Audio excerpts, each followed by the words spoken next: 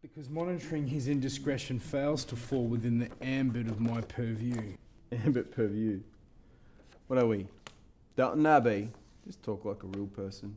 Despite your desire to take the casual approach, my experience forbids me. Shut up, you pompous windbag.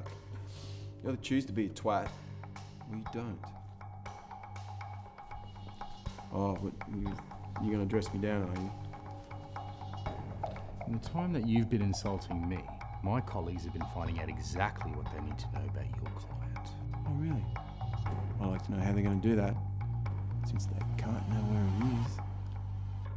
He's not at home? Of course not. Shitbag.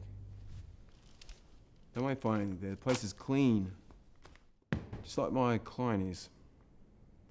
Well, then I want to apologise in advance. I'm always telling my boys to leave the domicile exactly as they found it, but as it happens, they're not as meticulous as your client. They sometimes accidentally leave things behind. If they leave one single thing there... Well, then your client goes to prison for quite a while.